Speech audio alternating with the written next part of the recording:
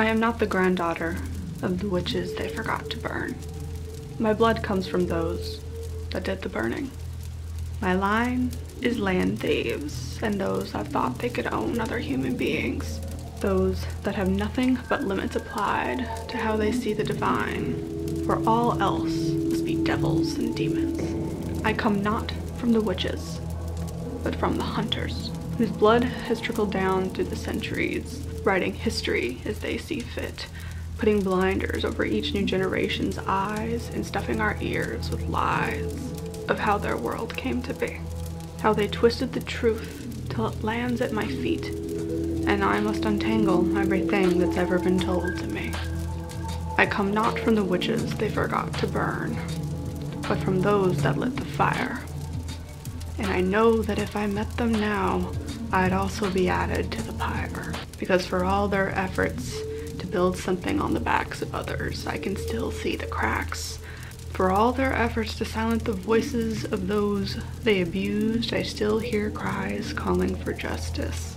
For all their efforts to point my attention in another direction, I can't help but stare at their blood-stained hands.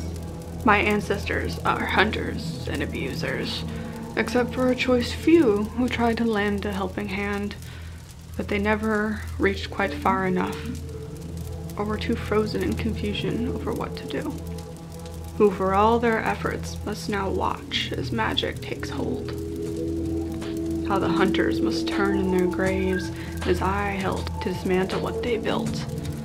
Or do they watch, hoping my actions can eliminate some of their haunted guilt? For what a thing to put on our current society.